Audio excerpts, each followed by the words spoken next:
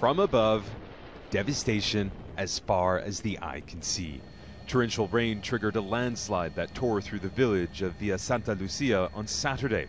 Thousands remain without electricity while rescue workers search for survivors.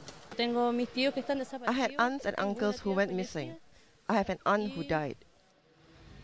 Part of the valley was engulfed by a huge amount of mud from surrounding mountains. The village is around 1,000 kilometers south of the capital, Santiago. Local media reported unusually heavy rain during the previous 24 hours. President Michelle Bachelet declared a state of emergency in the area. I have ordered rescue workers to put all the resources necessary towards protecting the people of Villa Santa Lucia. Dozens of people were airlifted to a neighboring town while rescue teams continue their search.